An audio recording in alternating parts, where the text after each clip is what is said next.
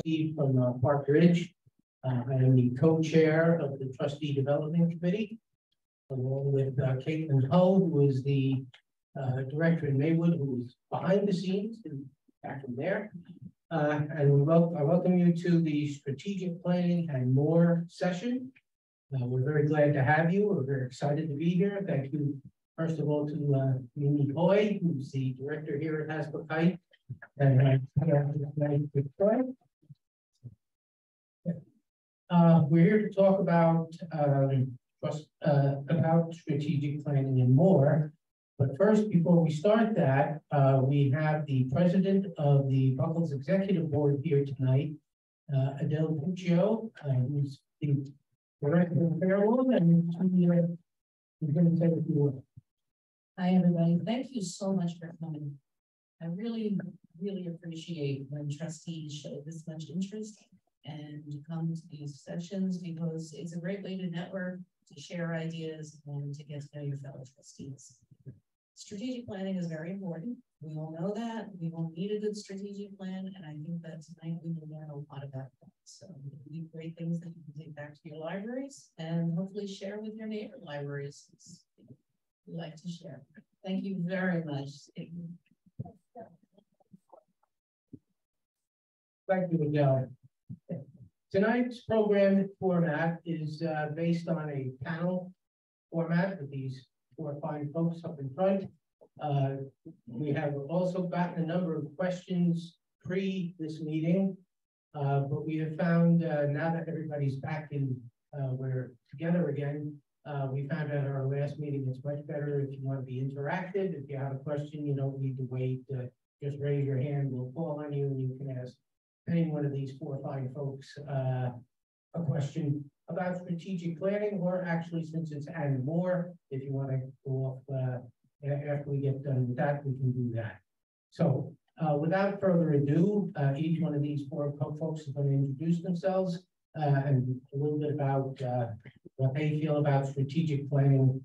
And we'll start with Larry Bergman, trustee from Livingston, who is also a member of the Trustee Development Committee. Welcome, everybody. As Tom said, I'm Larry Bergman. I've been a trustee since libraries were founded. No, Andrew Carnegie was a personal friend of mine, but that's the whole other story. But and I've served as several committee chairs, and now I'm co-president of the Livingston Library. I answered this question. Okay, there's some questions, some background questions, like what committees does your library have? Well, we have 3 standing committees, which is Finance Committee, Personnel, and Policy. We also have a Building and Grounds Committee, and we have a Strategic Plan Committee, which is an ad hoc committee. It operates when we're doing strategic plans. And this is our year for strategic plans. And on Tuesday night, we voted upon a consulting company to help us do the strategic plan, and we appointed the strategic plan committee. In fact, Nora, who's one of our trustees, is the chair of our strategic plan committee. Okay. I've served on several committees. I was chair of policy for many years. I was also treasurer of the library for several years. And from there, I became, a co-president. And as co-president, I do sit on the finance committee now, and also on building and grounds. We have meetings as needed. The committee, board meets regularly, but the committees meet as needed. There are certain times when it's more intense. One of the chief responsibilities of the personnel committee is the evaluation of the director, and that starts it's like in the early fall, and it's a very intensive time for the committee, and in fact, the entire board is involved. We actually all do evaluations and submit it to the committee, which does the synopsis of our comments, and from there it's generated a final plan, an evaluation for the director. Other committees, I mean, buildings and grounds has a meeting on a fairly regular basis lately. Finance, again, meets primarily during budget times. And policy, we meet as needed. We try to review the policies at least once a year and update them. In fact, the policy committee met last month and presented some changes to existing policies, just updating them and keeping them in line with proposed regulations. So that's done as needed. And as I said, the strategic plan committee meets going to strategic plans, and hopefully the strategic plan will be finished by the end of the year.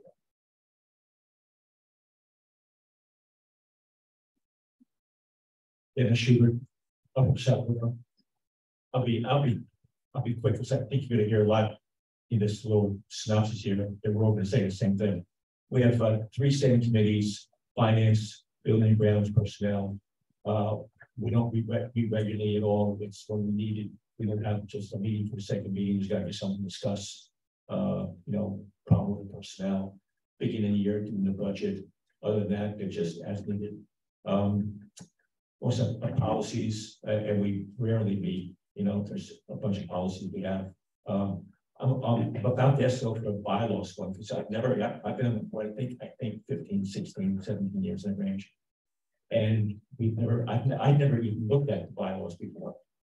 And I just read it the other day, and it's like we're not doing what somebody else 20 years ago thought we should be doing. So we're going to be doing that. That's what we have. I've served on all of them. I usually serve on all of them. When I'm retired, I have time, I do it. Committees function, like I said, just as we need them. And strategic plan is something we never had either. And we just undertook this about 6 or 8 months ago. We started one. And I guess nobody ever thought we needed one, but now, in my mind, libraries are changing. If I look at our numbers of hardcover media that's going out versus electronic, I remember having fights, got to be 10, 12 years ago with Robert White, that he just said, oh, this electronic stuff is nonsense. Well, it's not nonsense, Robert. It's like, it's the future. And if anybody's been around for a while, the northeast portion there, we actually had a small consortium putting together digital media for a while before Buckles more fully embraced it. But if you look at our numbers now, from say pre-pandemic, hardcover media is down. But if I include digital media with that, we're staying pretty consistent. Strategic plan. I look at the strategic plan like this because things are changing. I'm sure I can get my car right now and drive to St. Louis without a map, and I would get there. There's a bunch of wrong turns along the way, but I could get there in a few days. Have a map and go right there, right? And that's why the strategic plan, just figure out where do we think this is going. That's great. Hi, Lauren Segura. I'm a trustee at Midland Park, and I have been a trustee for just about 2.5 years now, so I'm relatively new. We have all the same committees as everyone mentioned, except that our strategic planning committee is actually a standing committee. And we use that to hold ourselves accountable and to work through tactical plans with our director to make sure we're working against the goals that have been outlined in our strategic plan. Just like everyone else, our committees meet as needed. I would say some meet monthly, like buildings and grounds. Others maybe every other month. It just depends on kind of what's on the docket. So those are kind of committee practices that work well. But I am very similar to that. I'm a huge believer in having a strategic plan. You need the map to go forward. But also for us, especially as we go into budget season, having a strategic plan that speaks directly to what our community is looking for and asking for is a huge factor in when we have to ask for money over a third of the amount. So it has become a very vital tool for us. Good evening, everyone. My name is Mike Milano. I'm a trustee in Westwood Public Library. I've been on the board there for 12 years. And as others have mentioned, we certainly have a budget and finance committee. We have a building and grounds committee, which is actually very active and works directly with our administrator on changes to the library that we feel are essential. And we have a policy and a personnel committee. Currently working on a new strategic plan for 24 through 26. I've worked on the last two. And what we do at our library, we try to, we ask for volunteers, but sometimes we encourage a new member to join the strategic planning committee. We've done that the last two times that we put one together. I just thought I would read a couple of things from our current plan. And we start out with, what is the purpose? The purpose of any strategic plan is to provide guidance to both the library board and staff when considering implementation of new services, programs, areas of improvement, and developments. This communication tool developed collaboratively among staff and trustees. The plan includes our mission and goals with specific measurable objectives. Short-range three-year plan also provides means by which objectives and accomplishments can be reviewed and revised periodically. Even though it's a three-year plan, we don't wait 3 years to think about what have we done, what should we have done. It's kind of a it's actively looked at each and every year. And just as in business strategic plans that look at the market, our market is the community and our patrons.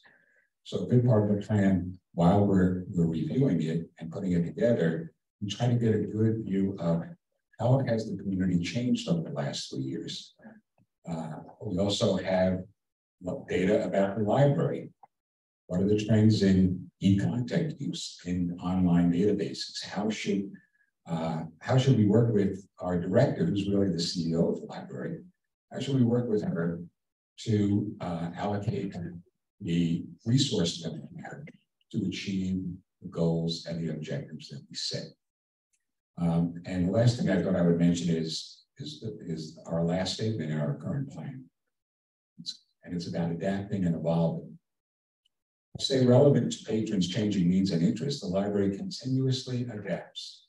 It is a learning organization that invests in staff, technology, and infrastructure to improve essential services. Okay, thank you, everybody.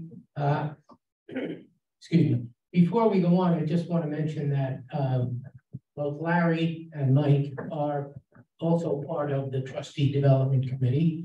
And sitting in the back there with Mimi, who I introduced before as our hostess, she is also on the committee.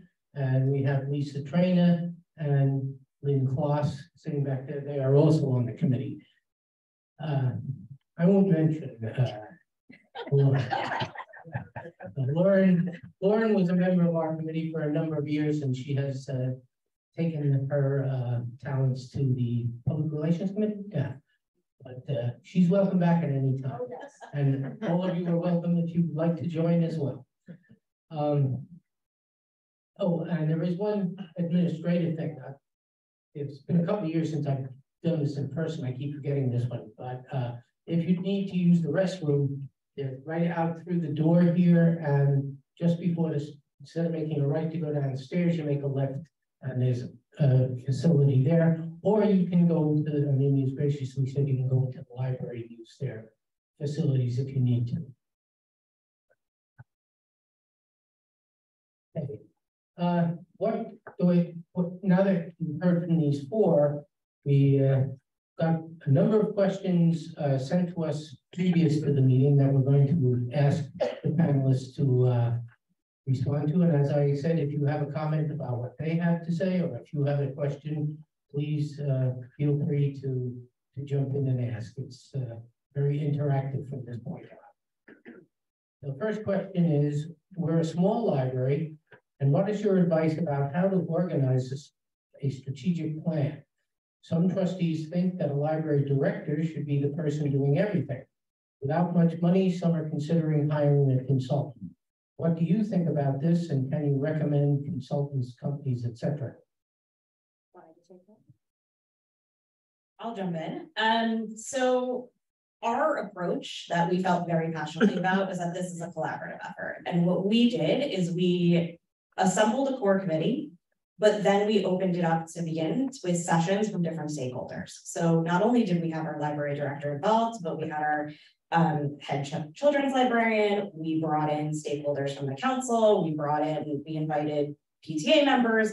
We brought in other leaders within the community to try to get different perspectives as we moved forward. I can't really speak to the consultant question. I know several libraries have taken that path, but for us, we were lucky enough that we did have trustee members who had strategic plan experience in the past, who were able to guide us through the process. But I think that, you know, our library director served as such an asset with all the information about what's going on in the library, what she's seeing in trends, all analysis of all the data. But for us, we wanted to make sure that we got the full picture. So I would encourage everybody not to just put it on one person's shoulder, but really work together as a community. I don't know if anyone else wants to add.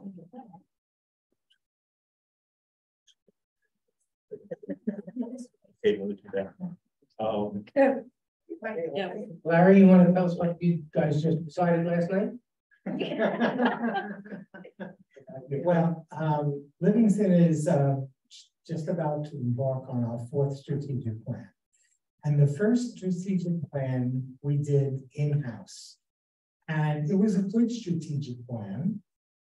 It was a lot of work on the part of the board, administration, staff, and we reached out to members of the community. We formed focus groups to come in and to tell us what they thought of the library.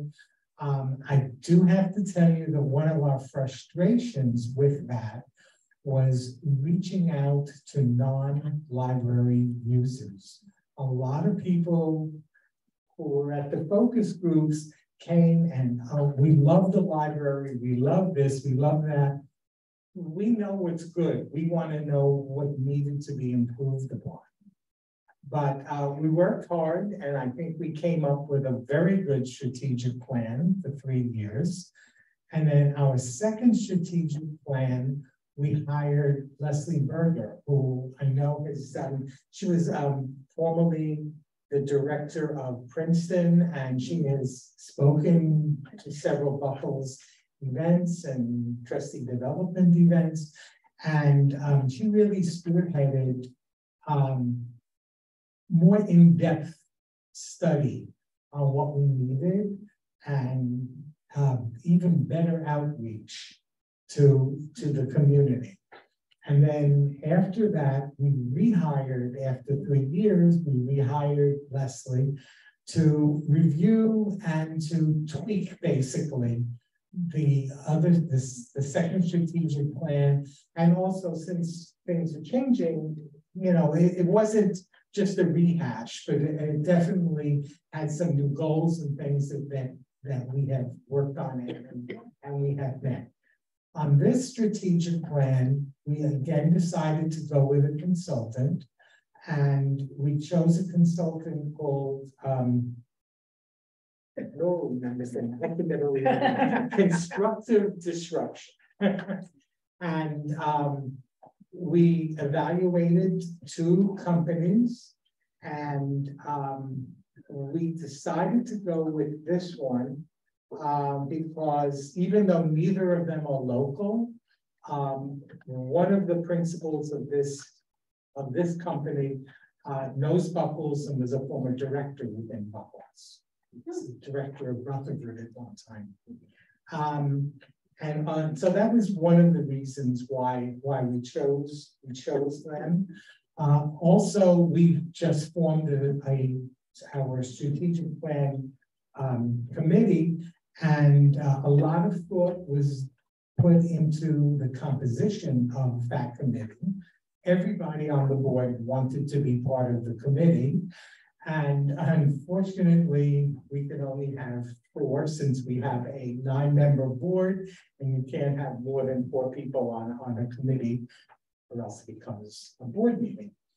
And we chose 4 people who I think all of them had very good outreach into the community and to different constituencies within the community, which is very important.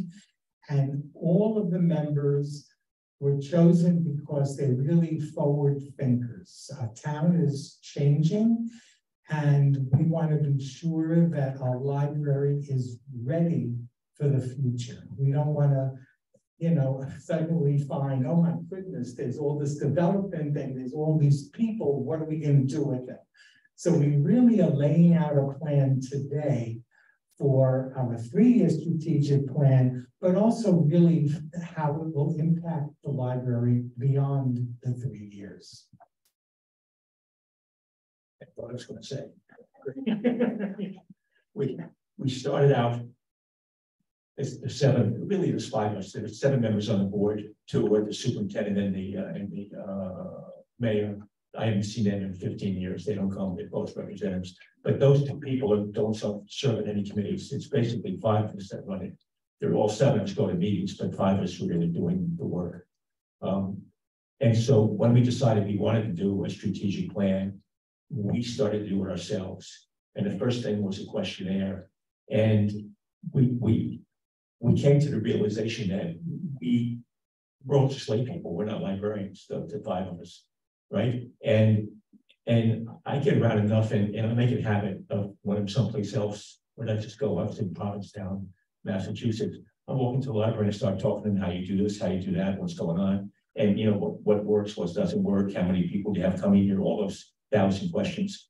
Anyway, so we're working on this, and we finally decided, the 5 of us, that no, we need some direction.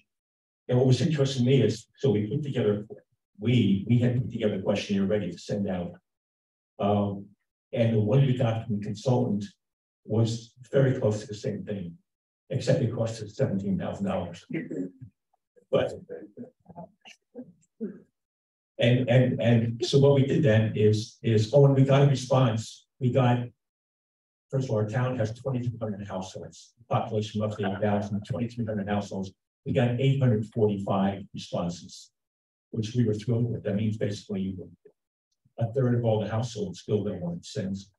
And we didn't discriminate library users, non-users, everybody got one. And we got, you know, a lot of the library users certainly did it, but a lot of other people said what we'd like. And then the second step of after that was we put together the little meetings of I'll call thought leaders, people that hold sway in town, not elected officials, but people that just, you know, the head of the garden club, the head of this, the head of that. And then we did parents of young kids, we did young adults, we did working people, and a lot of good information came out of that. But it's interesting when you do a group of like 5 or 6 or 7 people. You know, there's always the one who's going to take charge. So number one who just starts talking, and everybody else says that's right. But so you get really out of the 7 groups we had probably 7 people that really stood out and said a lot. Anyway, so then we finally worked out. We're just in the final draft. The final draft of our strategic plan is taking us 6 months at this point. We'll finalize it on our next board meeting, I expect, which is a week from Wednesday. And it's been an interesting experience. You know, it's trying to predict the future. You know, if we were in the 40s or 50s or 60s, you know, people came, you got books and they took books out, you put books back and but now as we're switching to more and more electronic media, you know, when you ask, what do you want from the library, you know? And one of the biggest things, we want more meeting space. We want to be able to come there and have meetings of 4 or 5, 6 people, and we don't have facilities for that right now. So we're gonna build that inside the existing envelope. That's it. I'll stop there. You know, in Westwood, we are a small library, but there are certain things that I think apply to any size library. When you're starting out, trying to put together a strategic plan, and something that we do is we do look at the resources that are on New Jersey library system. They have a lot of good information there. They have sample strategic plans of other libraries, and reviewing other libraries' plans, is a worthwhile exercise, because there's a pattern that kind of emerges. Whether the library is similar to our size, we have a population of 11,000. There are certain things that are trends or themes that emerge, and that helps you to, I'm going to say, ask the right questions. And I know people say, well, is there a best practices for a strategic plan? I don't really think so. I think whatever plan you craft for your library is the best plan. So that's our approach to it, and so far it's worked well. The last 2 times we've done it, and we plan to do the same on the plan that we're working on now. Thank you. I heard a couple of things in here where you were talking about a 2-year plan, a 3-year plan, a 5-year plan. Is there a best practice for how often or how long your plan could be? And there was also a question about, once I start a plan, a committee is formed and we get into it, is there a ballpark figure as to how long it should take you to get from start to finish?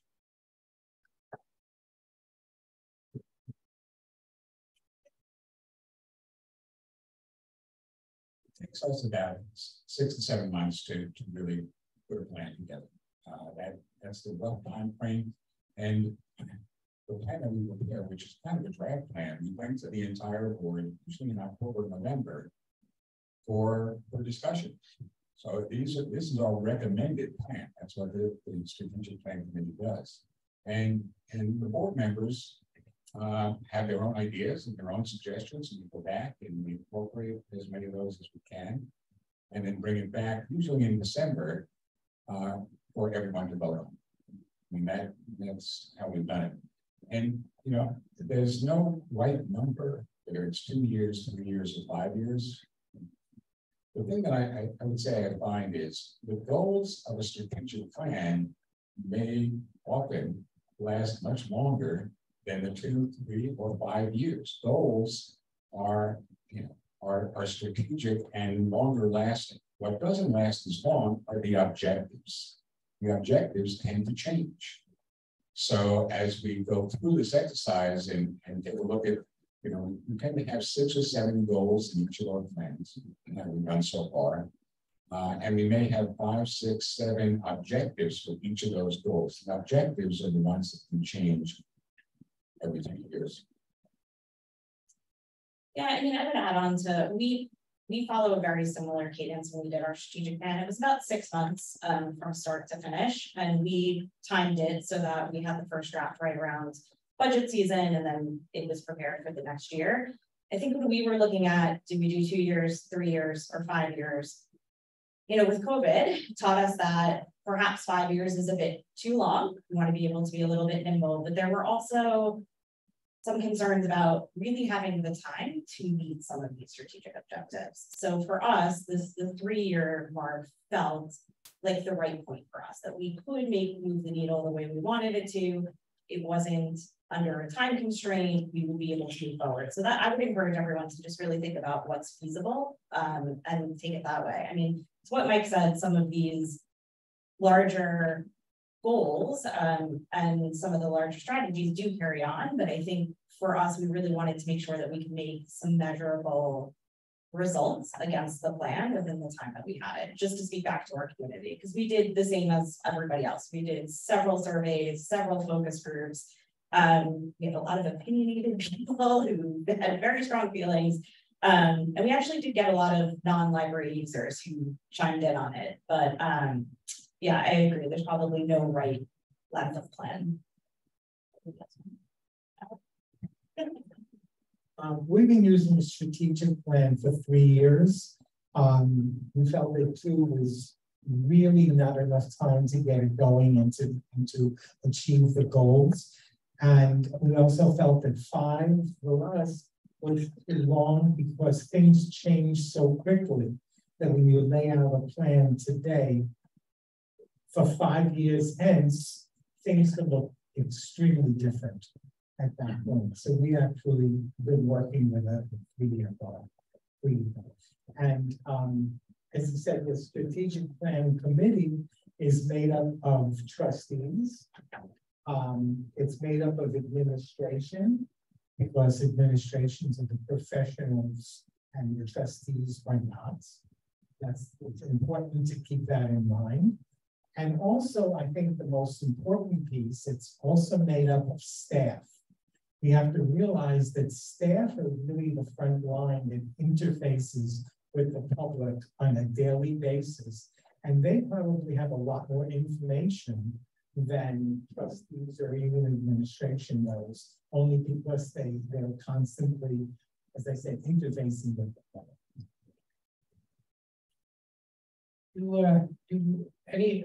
You also include members of the community as part of your strategic plan, or do you just limit it to the survey that you're sending out?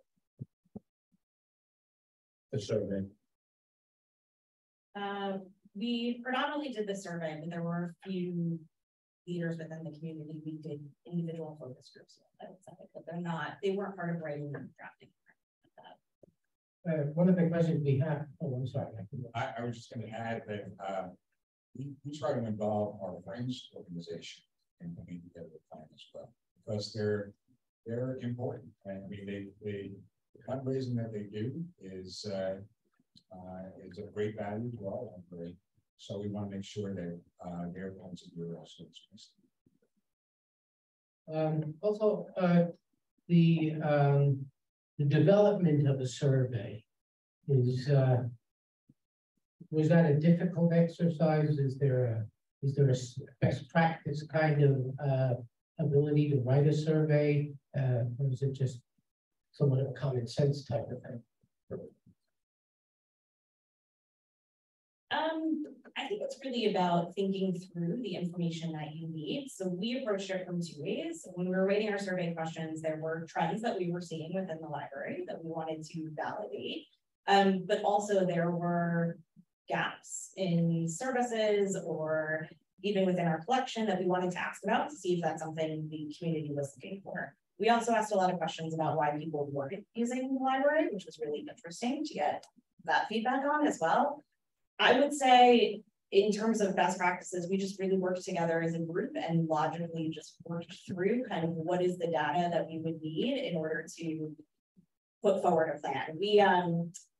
We also based it off the vision we had for the library. So I know, I think it was Dennis talked about and Larry about a community meeting center. So our vision that we all came up with as a group to test against is to be a central community gathering place that connects all people and encourages the exchange of ideas and information. So with that in mind, knowing the way we want to move, it was easy to kind of gear some of the questions to see if it was aligned with what the public wanted. At the end of the day, how long are your strategic plans in terms of volumes of paper, if you know? Are they 2 or 3 pages long, or do they tend to be in the 30s? What can you tell us about that? Okay, ours is 10 pages, but what we did, because we did release it to the public, we designed it in Canva. So what you'll see on ours, it's up posted on our website, lots of bullets, lots of graphics, quick hits with stats. What we wanted to do is make it easily digestible for anyone who wanted to read it. We also had 2 versions of the strategic plan. We had a sort of a synopsis of the key points, which is on our website, which was distributed to the public, and a longer version, which we use within the library, which grants a lot more specifics on how to achieve those goals.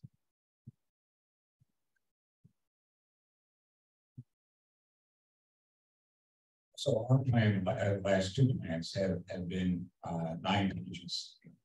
But one thing we added last time, we're going to do it again this time, is we start the plan with a page of accomplishments of the last plan. So of the objectives that we had set, what ones have we achieved? And so we try to spell that out right up front. The entire plan is posted on the library website. Certainly happy to share with anybody here. And it's also sent via email to the mayor, every member of the town council, and the borough administrator. Thank you.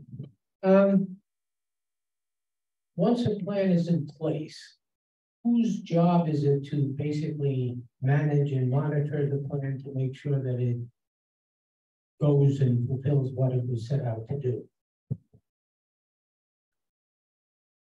I think that's an easy question. It's the entire board. I mean, that's what we should be doing as trustees, I feel.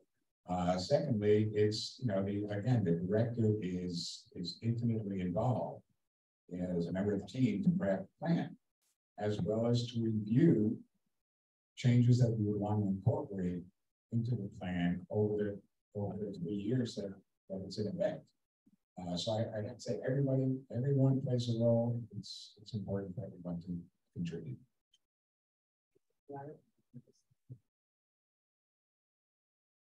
Each month in our report from the director, she also outlines a part of the strategic plan and then what we have done that month to further the goals of that strategic plan.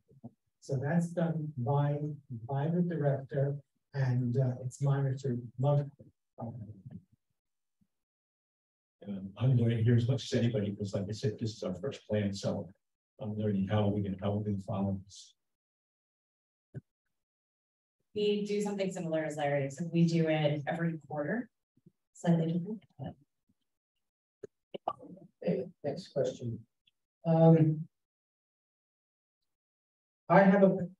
If you have a plan in place, and Larry, this kind of leads right into because you did hire an outside consultant. I'm putting on my own, I'm the treasurer of the board, so I can put my finance hat on for a second. Where do I get the money to do this?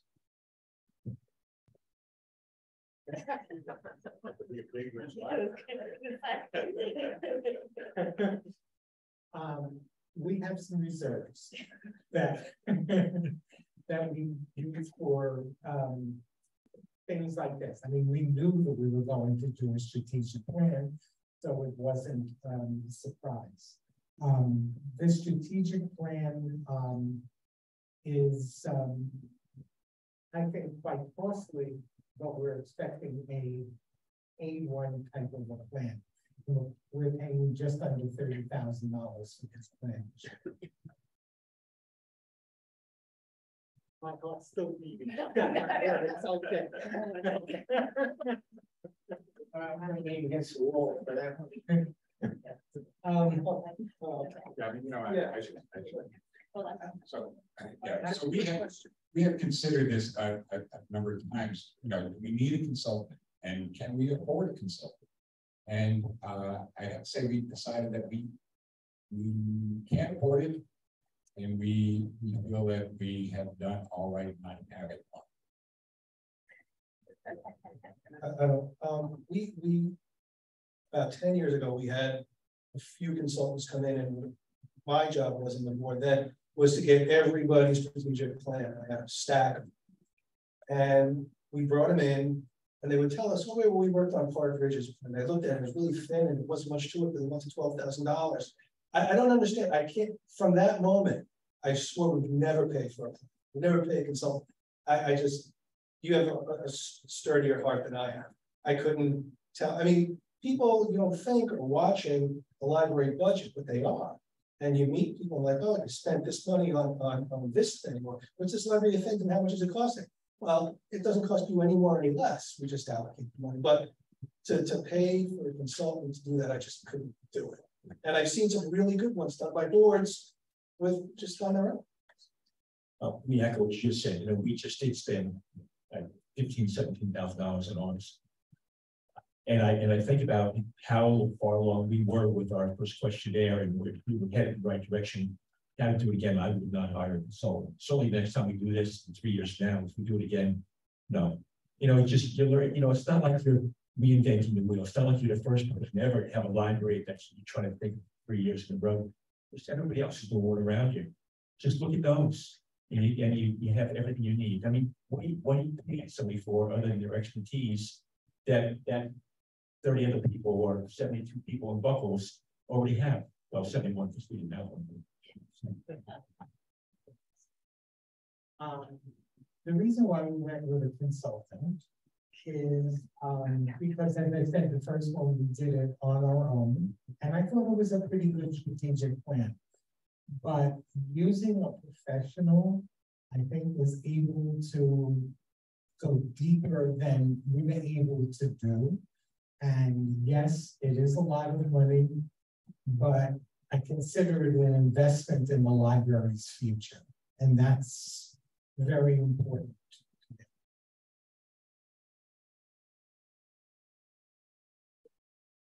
I just wanted to add to Larry, because I am from Livingston as well, so I'm not thinking that somebody mentioned about making sure that we are not library professionals. The trustees are not library professionals. So I think that's why we feel this is a valid investment, that we're hiring a professional. And people also spoke about the future. So yes, our director is really fabulous and it does have her finger on it, but these are people who are coming from nationwide who are seeing what the forward-thinking trends are. And we wanted all that. And our first, when we had the burgers, they did more than 9 pages. And it's not what we're not paying just for a survey. It's a survey and focus groups and other kind of groups and meetings with the board before the end. There's a lot of things included. So I just, you know, it's not like one is right and one is wrong, but I feel like kind of Larry was like out there saying, well, I'm the only one that got one. No one else thinks you're getting one. I'm saying there are good reasons to invest in that because this is the library's future.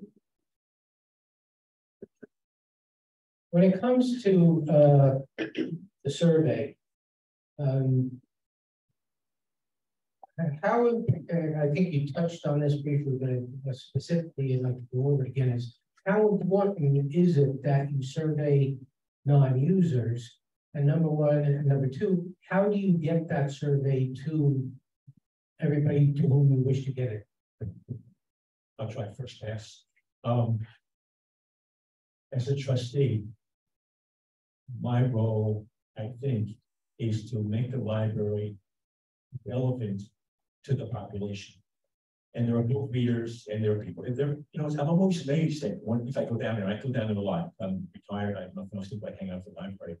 But how many people are just down there, they're studying, they have a small group, they talk, they get coffee at the local place, and they sit outside this time of year now and have a little coffee flash kind of thing. And there's people that are studying. There's one guy who comes, he's an older guy and he's trying to get his license back. I guess he lost it at some point in time. And he sits at the computer all day long at the New Jersey, whatever website, and he'll just go through question after question. But my point is, I want to fill the seats. You know, the borough, I think we get an average, I think the last meals, $350 a family for the library, goes to the library. A lot of money. I want to give them, my sense is I want to give them the value for that money. So we pounded the pavement, literally. We made a list of groups in our community, decided which board member might have access to them, and then those board members personally went out and contacted people. We also made a list within our own social circles of people we know who are non-library users, and we directly personally asked them to complete the survey. So it was a lot of work to get the right people to answer the survey, but I think ultimately, you know, we had a really good sample number for us being a smaller town.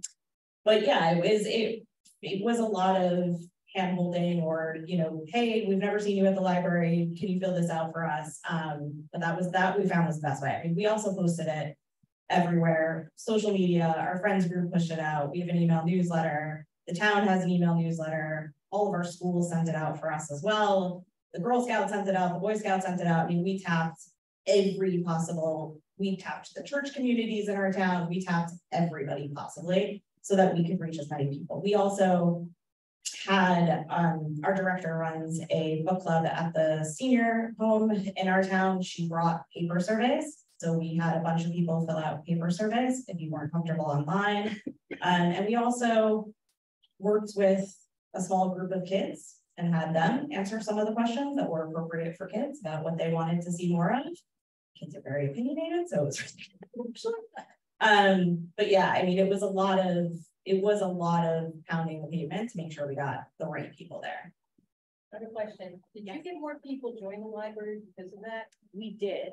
So we did have an uptick in card numbers because we usually got a lot of responses of, oh, post-COVID, you're open those hours. Oh, this is what you offer. It was actually a really great way to publicize even more, despite the fact that we all feel like we are publicizing everything constantly.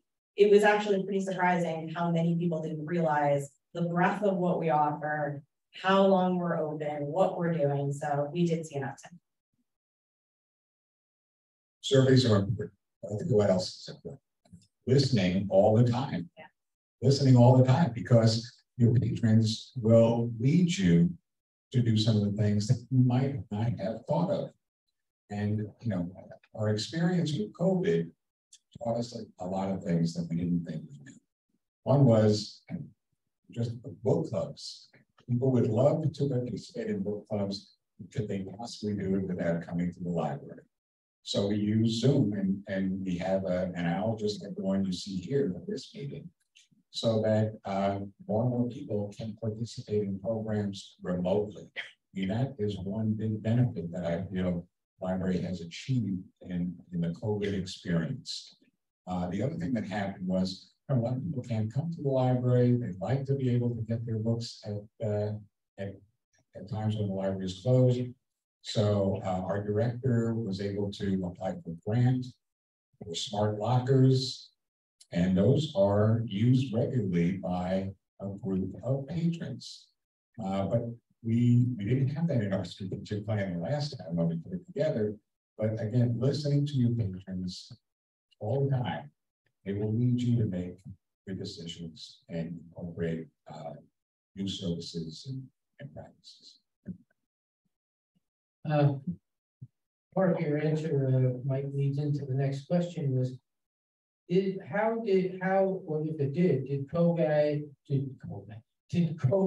impact your strategic plan, either in being able to implement things you wanted to do or delay, or did you have no impact whatsoever?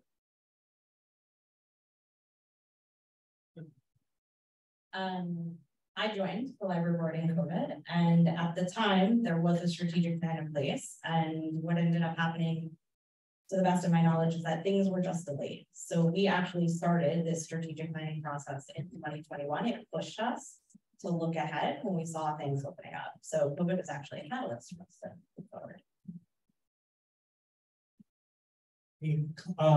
COVID obviously affected the library greatly. In terms of strategic planning, it basically, we were able to provide many of the same services during COVID on a remote basis, and we had shopping bags, people put things on hold, and we had a table outside, so people were able to pick up the materials that they wanted. Yes, certainly in-person programming was suspended. We did do a lot of Zoom programming during COVID, and now we're back to normal, except we still do a lot of Zoom programming because people want Zoom programming. That's basically, what's happened.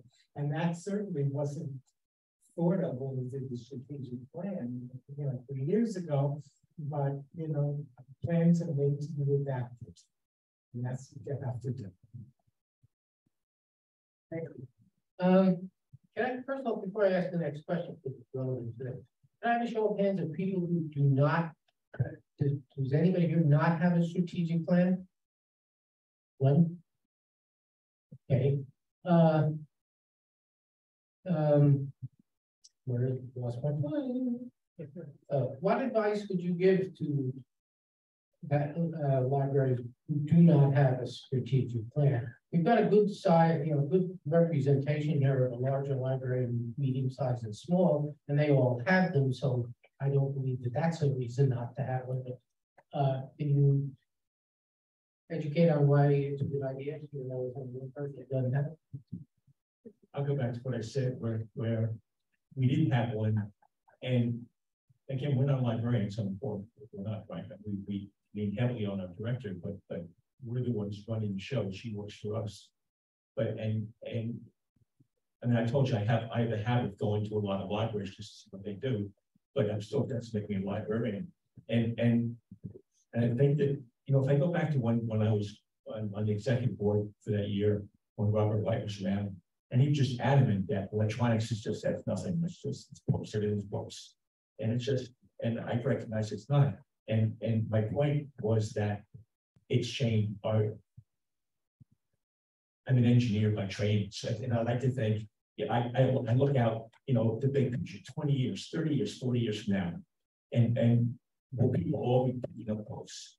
And maybe they will. Maybe there's always going to be recent books, but there's going to be other ways to get information or stories or whatever it is you want into your brain, whether it's audio. I listen to a lot of audio books because I love to Cape Cod a lot, and always an audio book. So my wife hates some story. Any more than 2 characters she's lost, she just can't follow it. The story. But I listen to books and it's amazing. I went from tapes to CDs to now downloading from my phone, right? And it's like, who would have thought about that? I don't know, 20 years ago. Who would have thought that? I just put it on I download it, takes about 3 seconds, download it, and I'm ready to go. And without that plan in place, you would never do that.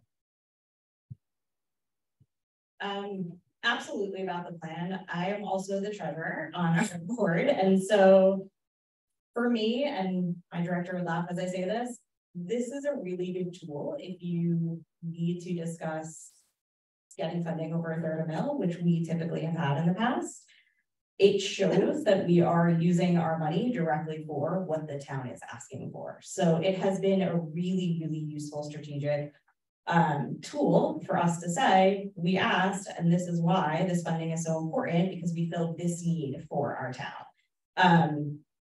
So I highly recommend it. Also, my piece of advice would be, yes, it's a long process and it sounds daunting, but it doesn't have to be. And so once you jump in, it really kind of rolls off itself. And I totally agree with him, the gentleman who said, we collected everybody's strategic plans too, took a look, even some of the format, we saw one that we liked and we kind of modeled it off, and there's a lot of information out there to make it easy. The truth is, even libraries that don't have a strategic plan, they have a plan. It's called a budget.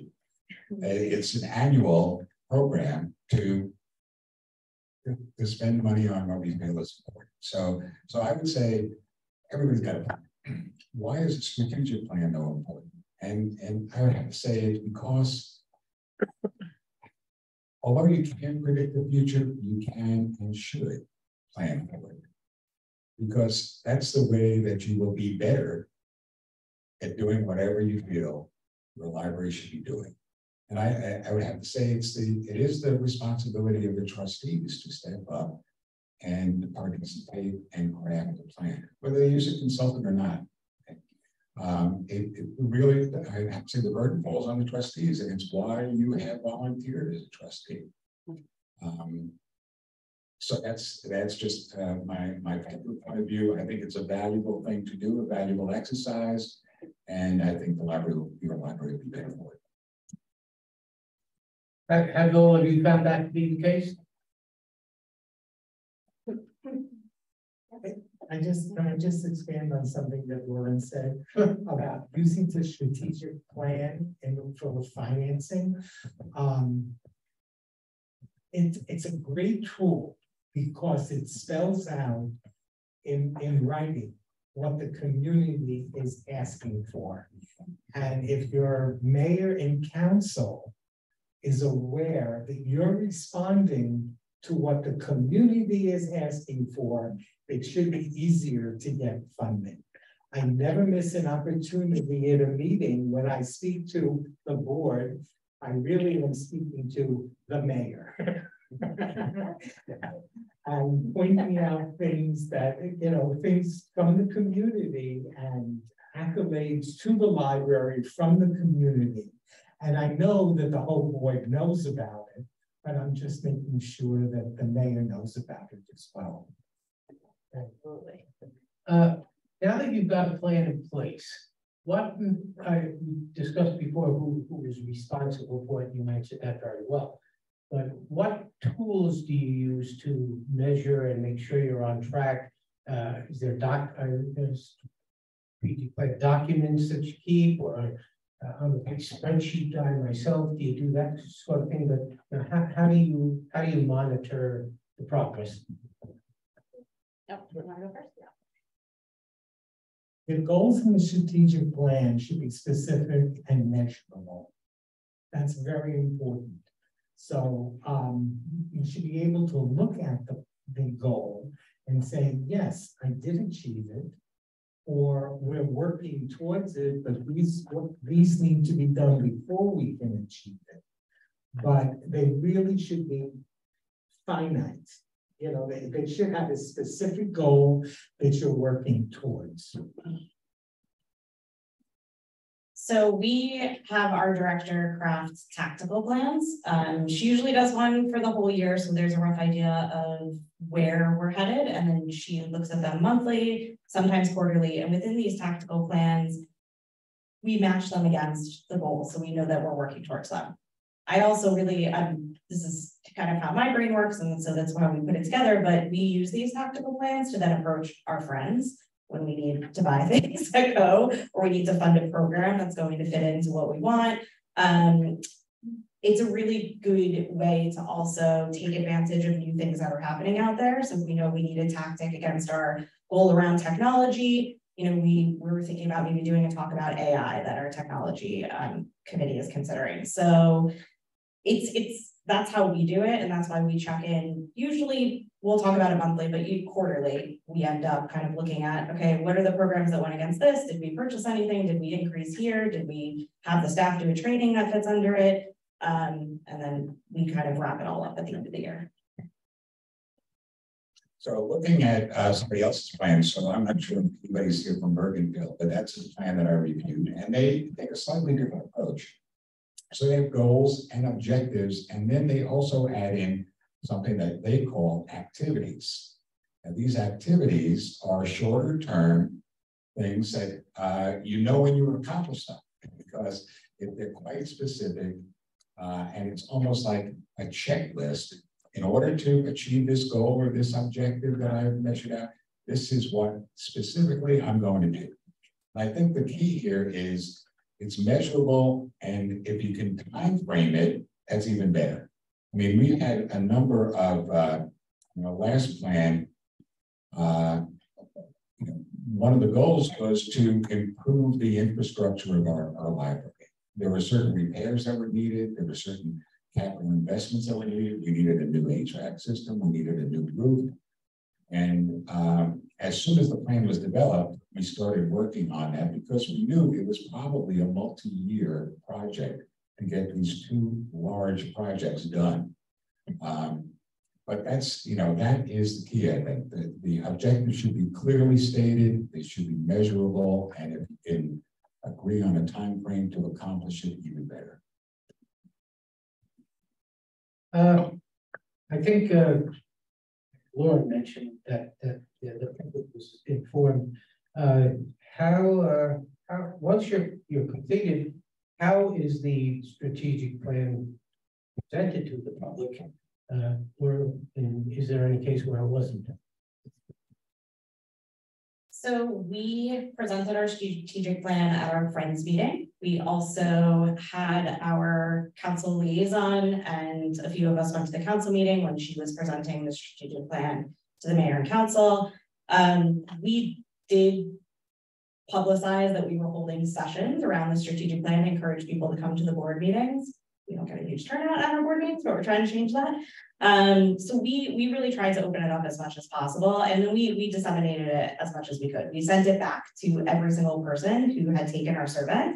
So we collected the email list. Anybody who had the survey got it delivered in their inbox with a special thank you note that was from our board president and our director and our planning committee. And then, you know, we publicized it on social. We put it in the town newsletter. The school sent it out for us again. It basically just retraced all of the steps that we did to get the data for the survey.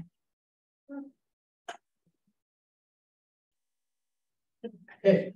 You all mentioned that it was important to involve the staff in the strategic plan process. How did you go about gathering that information from the staff?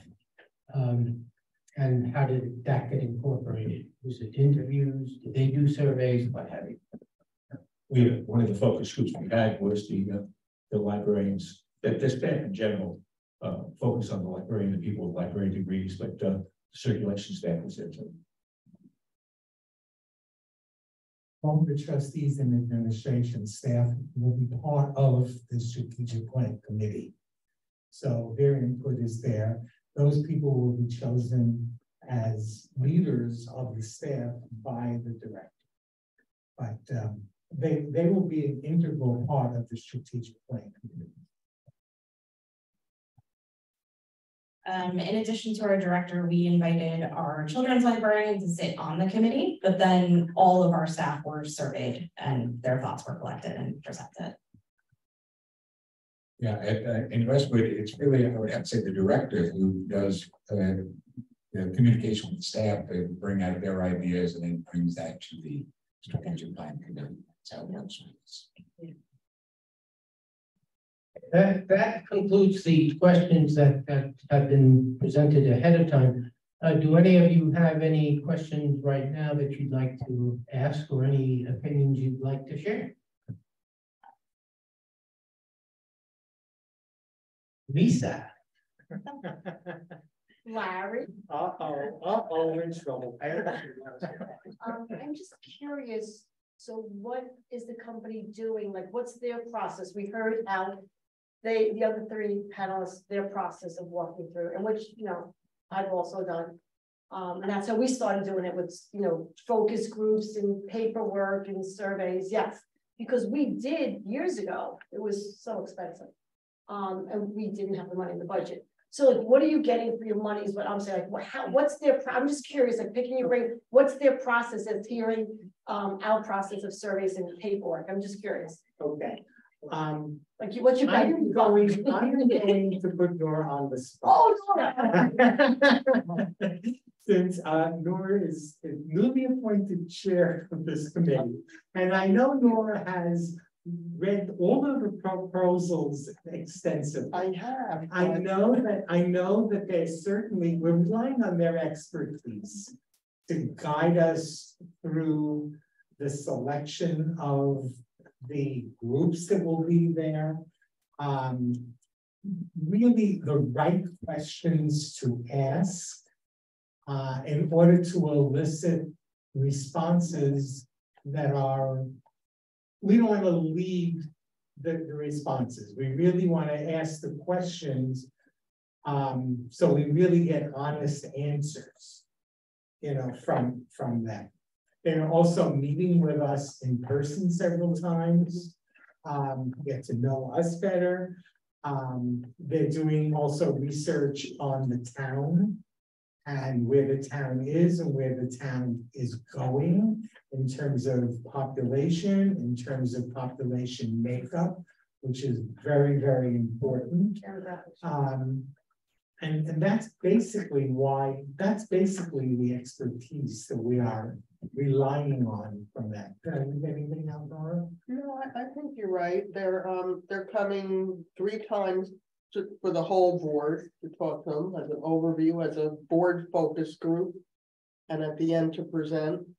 Let's see, like you said, will guide the whole process. They're having a focus group. They're coming to do focus group, I think, with the staff. And they're writing the final plan. They will write the They're plan. writing the final. Right, and as Larry said, they're doing a deep dive into the community and the library. And they'll be, you know, putting together that data and interpreting that data for us. And I guess what Larry said also, what we've been talking about is they also, in the proposals, just talked about forward thinking. What's the future? They even mentioned something which I don't know how I feel about, but there was something in the proposal. I'm just saying, I'm not saying for us, but they were talking about more automation. You know, I'm thinking of what about staff, but they're just saying, what is the future? And they're professionals. They know what's out there in the world. So what we feel. Thank you. So how often do they check in with you then? So is it it's a 6-month process pretty much, or 9-month? So is it like once a month they're showing you what they gathered, or every 3 months? Like how they checking back? More frequent than that. Really. Okay. Once it's a lot of work to achieve in a 6-month period. I would certainly like to have the strategic plan finished by the end of December. So there is a lot of work. They're really going to be very hands-on. They're not, you know, way there'll be some in-person meetings. There are going to be a lot of Zoom meetings because one person's somewhere in New England and one is out in Portland, Oregon. So there will be a lot of Zoom meetings and exchanges of ideas that way. Right, and they are coming personally a number of times, but as Larry said, they'll also be guiding us through every part of the process. So when we do our focus groups, you know, they'll give us an idea of how they're going to almost train us, consult with us how to lead those focus groups. And we have done it before. It's not like we have no experience, but you know, they're going to guide us through the whole process. Yeah, they're professionals and know how to guide us through the process. I like what you said actually in regards to hiring a professional, right? So I'm just a citizen, right? I'm a promotion. I have a full-time job. I'm very active in the community. And when this came up, you know, when you look at the 7 people around the table and everybody's working or doing their own thing, and we have one director with one full-time staff member, you know, the last thing I want to do is look for another director when she burns out from trying to do this on her own. So I took a page from what I'm told in my professional life and how I believe we should work is, you know, there are people who do this for a living. They know what to do. They know how to gather the information. They know who to pull. Obviously, we're going to be hands-on and, you know, be right there with the company that we decide to hire. But at the end of the day, we just don't have the bandwidth. You know, being involved in the community, and I like what you said about like finding those leaders. So I am the chair of the rec. I am the president of the library trustees. I'm the president of the rescue squad. I can't be anywhere else, right? So, I mean, I could pull people, but at the end of the day, I will tell you that this is going to be a very big learning experience for myself, for our director, for the board. And then, you know, maybe in 3 years, we will tackle this on our own. But I think this first one, you know, for us, you know, we're not spending quite as much. You know, our budget wasn't really that high. And we're in the process of just still interviewing. And that's smaller, like. Right, and we're tiny. But at the end of the day, you know, the last thing you want to do is burn anybody out. Can I share a story? You have to start it with once upon a time. All good stories. I was talking with some friends and relatives, and we were talking about hiring for personally, you know, amongst us, a financial consultant. And one of my friends says, I'm not going to pay them. I can, you know, do it by myself. And my feeling is, I don't mind paying because I don't have the expertise to do it myself. The same thing as people go to a doctor, you pay a doctor. You can't do it yourself. And to me, it's really part of the same thing. If you really want a professional to do it, sometimes you need to pay them. And we will be very involved. They're involving us as well. So it's not like we're just giving it to them and we're not gonna have any idea. And actually I used the word the other day, they're empowering, they're helping us and empowering us to do it as well. I just want to say something else, and you know, one of the things we talked about when we meet and talked about our strategic plan the last time is the sustainability of our library. All right, and so in our plan we have what we feel we need in terms of financial resources to continue the programs and the services that we provide. Unfortunately, we have reduced staff over the last 3 years. We have 2 less full-time staff members now compared to 3 years ago, because you know, we look at how what percentage do we spend, and I think this is for smaller libraries. Staff accounts for about 75% of their total expenses, and you know we try to allocate at least 11 to 12% on you know, acquisitions on books and electronic resources, and the other 12-13% is really operating expenses. And that is the challenge. Our budget really hasn't gone up in 3 years. We get a little, you know, we get a little bit more than a third of a mil, but it's set at almost a fixed amount in the last 3 years. So sustainability of public libraries, not just for Westwood, but really it faces many of the smaller libraries. It's hard to incorporate that in the strategic plan, but it's certainly something that we've thought about the last 3 times that we've done on this. Hey, thank you. We have a little bit of time left, and if there's nothing else on strategic plan, I have some of the questions that were asked in our last meeting, so this is kind of the strategic planning and more section of the program. And there were a couple of questions that came up that met with the questions. The topics came up, a lot of questions came out about them. And to be fair, I've been a trustee for about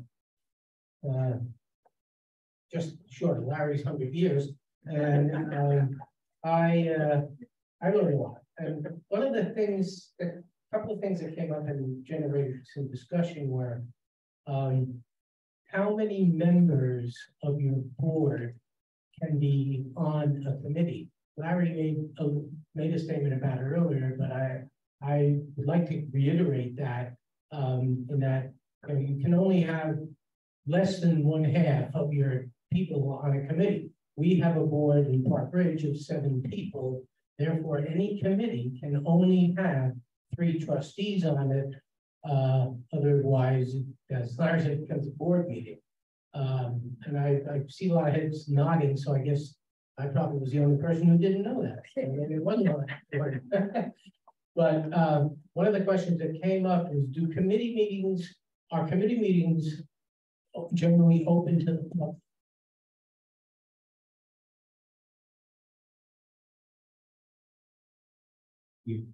We've never done that.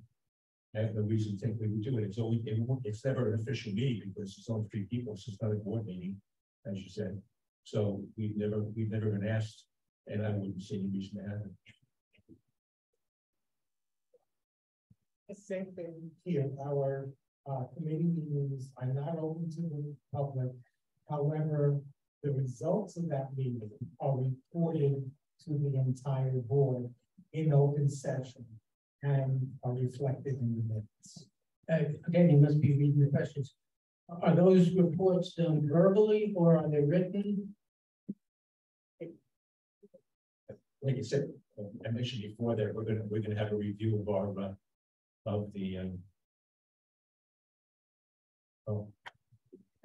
I'm just tired. I'm sorry. Our bylaws, yeah, Lauren did bylaws. And right now the bylaws require that any subcommittee meet, and it's supposed to give a written report. We don't do that. We've never done that. I saw the reason to do that. I'll change the bylaws to reflect that. Hopefully, they're all given verbally except for the finance committee works up a budget, and that budget is presented, proposed budget is presented to the board, and obviously that's in writing, because just to read all the numbers, nobody's gonna be able to fully understand what it is. That's exactly what we do too. If it's not a complicated matter, it's just a verbal, but sometimes when we're discussing lengthy things, like when we were reviewing our bylaws, you know, there were a few notes about these are the sections to look at, and this is what the committee recommends, but most of the time it's verbal. Yeah, we do pretty much the same thing. So we do have regular committee meetings. I mean, our budget committee meets at least quarterly, and depending on what's happening in a particular year, we meet more often than that. The results of those meetings are reported by a member of the budget committee at the board meeting. Is reported and spent a matter of minutes. And the same thing is true with the Building and Grounds Committee, which also meets at least quarterly, and we do the same thing there. So the committee makes a report at the next board meeting, and that's included in that's the record. We do not have public in any of the committee meetings. Do you does your personnel committee do a review of the director? Yes, they coordinate it. We do it through a survey. The personnel committee coordinates it, and then they ultimately, after the board agrees on what that review is, they ultimately deliver the review with our board. I would say we should, and we don't. We have not done a review of our director. You know, I would have to say I believe it's responsibility of the personnel committee to do that. The budget committee does, you know, I think we're all aware that the municipality has no official say in what we spend our money on and by how they give us what they're obligated, but they have really no say on how we spend it.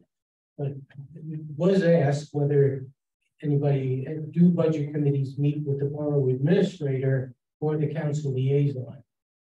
I can speak for my own, and the answer is absolutely not. I don't know what everybody else says. We do not prior to our budget presentation. We actually for a little while did have our council liaison on the budget committee, but that has since been changed. Yeah, so we don't meet with them prior to discuss it. We don't either, given the third of the mill number and work a budget from that. The finance committee draws up a budget approved by the board and then submitted to the town. And then subsequent to that, since we get more than a third of the mill, there is a meeting between the director, the treasurer, and the president with either the mayor or the entire town council and town administration to manage it at all. I should clarify our process too. We have to prepare the budget and submit it, but then we go to the council meeting and our director presents our budget. We typically were funded over a third of a mill, but since our third of a mill went off this year, we actually didn't have to ask for more money, but that's typically how we do it. It's not our budget committee that meets with the active or administrator, but for capital improvements. Okay, there is a capital request that we make every year for building improvements, repairs, and whatever. We actually did a survey last year. We used a company called LAN to do a survey of the library because we were not getting as responsive treatment from the town engineer, and we felt that it would be a good idea to have an independent organization assess the library and what needed to be done. And as a result of that, we have met a number of times, primarily with the borough administrator, although sometimes the borough CFO is also in one meeting, to see if we can all agree on a schedule or a time period to get essential things done. That definitely did work when we needed a new roof and when we needed a new HVAC system. But there are other things that the library needs on almost a regular basis. Because our library dates back to 1939.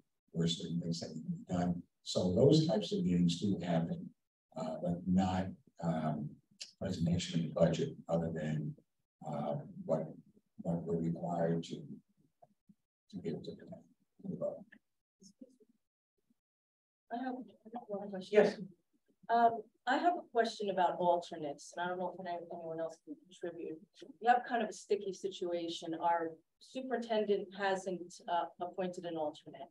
The mayor does, and now we're having a lot of executive sessions, and some of the board members are a little put off because the mayor's alternate is a little bit more vocal than a lot of the board members. So I'm wondering, the statute does seem to indicate that an alternate doesn't vote, but appears at all meetings. And I'm wondering if there's somehow a way to not allow them at the executive session, or I mean, you can't tell them not to speak, but it's becoming, some of the members again are a little upset because they have no voting ability, but they're really voicing their. They vote for the mayor. Well, the mayor does vote. The mayor does vote. Then, but if a representative. And the mayor is there. The mayor's on with the alternate. And the mayor kind of receives, and the alternate, is rallying for what she wants, and everyone's a little confused, and so I wondered how it's political, but The law states that the mayor and the school superintendent are full members of the board. The mayor and the school superintendent may choose to appoint a surrogate in their place. Right. And in our town, the school superintendent has always appointed a surrogate. And the mayor has attended. If the mayor is not there, they are entitled to appoint somebody in their place. Right. If the mayor brings somebody, right, they have to sit as part of the public and not at the table at the meeting. Okay. And so would they appear at an executive session? No. If the mayor is there. If it's a closed session, only the board, the mayor, and the school superintendent are part of that, but members of the public are not. Okay. And if the closed session is personnel about the director also meets. Yes. And it's only the board discusses. Okay. I'm sorry, I didn't realize they were both there. They both come, they both there, and so she doesn't vote, obviously, but she talks a lot. And then sometimes the mayor, if he has an opinion, will use her to bolster that. So it's the two against somebody has to talk to the. So that creates rather. No time limit on how long she can talk. No, and she's very vocal. But you should say you have 5 minutes or whatever, and that's it. Yeah. They do. It's a little bit different when the mayor does come. And I'll tell you what, and this is his decision. Yeah. Right. So the mayor does come to some of our meetings, but his preference and his decision is the alternate should vote on certain things during the meeting, because that person is more intimately involved in the regular board activities and business. That's his decision. So even though he almost comes as a member of the public, right, in that regard. So he doesn't vote. He allows his alternate to vote because she's there all the time. Okay. But it's either or. It's not, right. That's right. Yeah. It's either or. Yeah. On your agenda, you should have a spot on the agenda for comments from the public. And that is where they need to be limited to make their comments. They As the cannot, alternate, as long as the mayor is is in there, attendance. and then he brings somebody with him Okay, or her, that they are members of the public, and the only time they have a right to speak is when the line on the agenda says it's now time for it's the open, public to speak. okay, And the board has a right to set right, time limits. as they do with Speak everyone for an else. hour, you can say the public person can speak for 3 minutes. But Irene, is it not true that under no circumstances should the mayor and that alternate come to an executive meeting? Right, and that's the That's issue where you're now. gonna have your issue. No. You mean a closed session? Closed session, The and mayor does. Yeah, no, the mayor, but you can't. Not the, the not alternate, the vocal alternate. Right. You know, who's vocal on Facebook and vocal at the meetings and a little too opinionated. So the meetings get drawn out and the mayor. You can double take. Yeah, yeah. Because some of the members have stated that situation and then there's been disagreement, so thank you. Oh, that's fine. Yeah. She's strong. Yeah. You want us to come to your meeting? Yeah. I'll come to your meeting. I'll make us sorry. Yeah, we may have a problem removing her, so I'll have to be strong with the law. Yeah, and absolutely. yeah. Just have your bylaws. That could become sticky wicket. You don't have to fight. It's another project, yeah. And she's disagreeing with what we should put in though. That's the irony. Yeah, she's talking about corporate America and stuff like that. Does your board have an attorney? Yes. You do. Get that involved. Because sometimes if you say you can't speak, it could cause friction between the town and the board. If you have an attorney who cites the law, I think it helps diffuse the conflict. I have tried because I am an attorney and I've tried explaining this to them and they don't want to hear from me anyway. Get a library attorney. I know. I've tried to be diplomatic and delicate and, you know, I've read the statute. It's personal, so. Good luck. God bless. It's good news though. Ladies and gentlemen, I just want to jump in. Michelle Stricker, she is from the State Library. She is logged on. She's been following this delicious discussion all evening, and she just wants to confirm that it is correct. The mayor, if the mayor is present, the alternate is just a member of the public. Just as a footnote for you. Okay. Thank you, Michelle, so much. Yeah.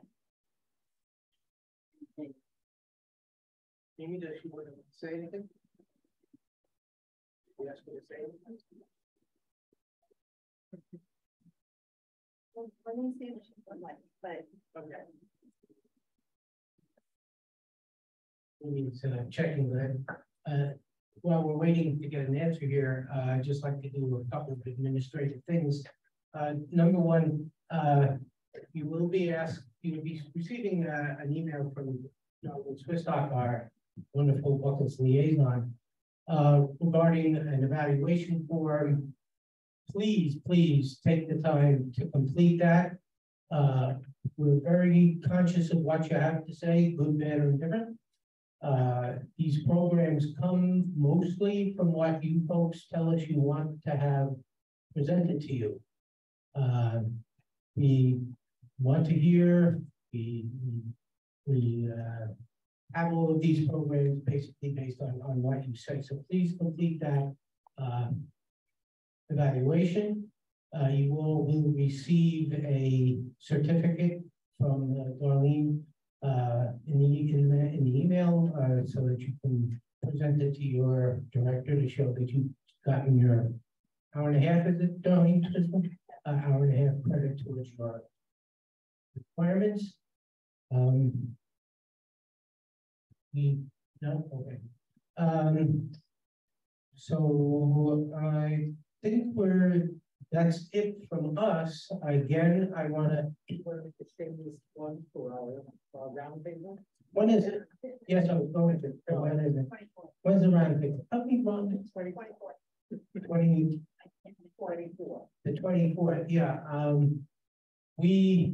A couple of things a couple of years ago, we decided that we wanted to create roundtables so that trustees could come and share their views on a particular subject. It's been a very successful situation. We have a couple of folks here who attended a lot of them. She's a cheerleader for us. And we have one on the 24th of May. Unfortunately, you may be sick of Larry and me, but we're going to be the facilitators for this one. That's great. So it would be good to know what the subject is, isn't it? Yeah. Help me, Rhonda. Relationships with the town officials. Oh, that's good. Relationships with your municipal officials. We've already had one person indicate that right now. You know, they're good sessions. The purpose of them is to share. Larry and I and Mike, the three of us, kind of alternating facilitations. We try to stay somewhat on topic, but we're not against drifting off. If you have something relevant to add or to say, it's very participatory.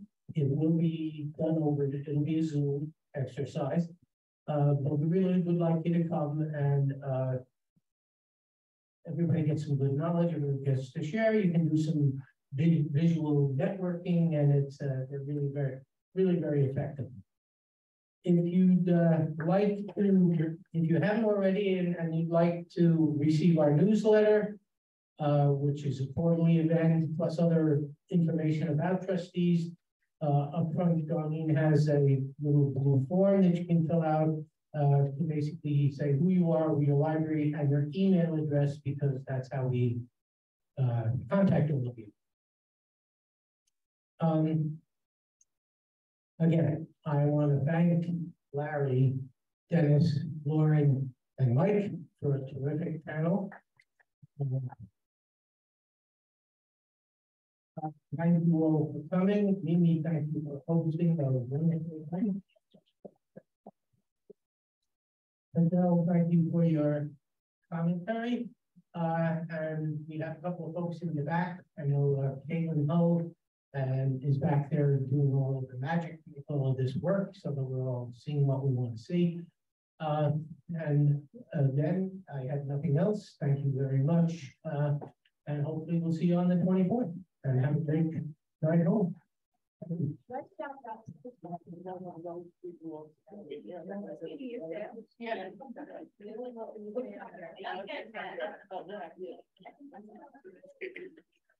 you, guys.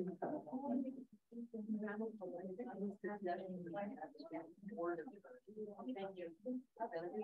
you.